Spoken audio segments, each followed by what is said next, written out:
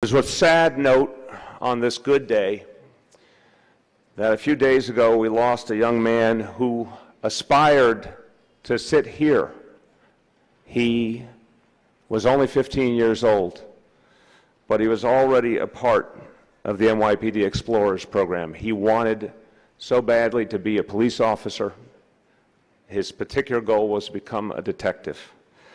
Junior Guzman-Feliz, and as we all know here, his life cut short so brutally by a gang that knew no decency, no morality.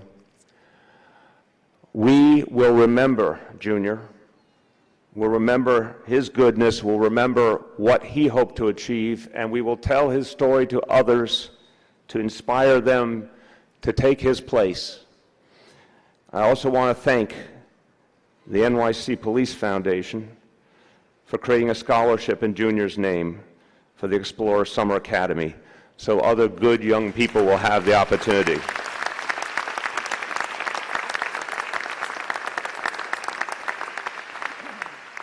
And I want to thank all of the members of the NYPD who have brought these heinous individuals who attacked Junior to justice.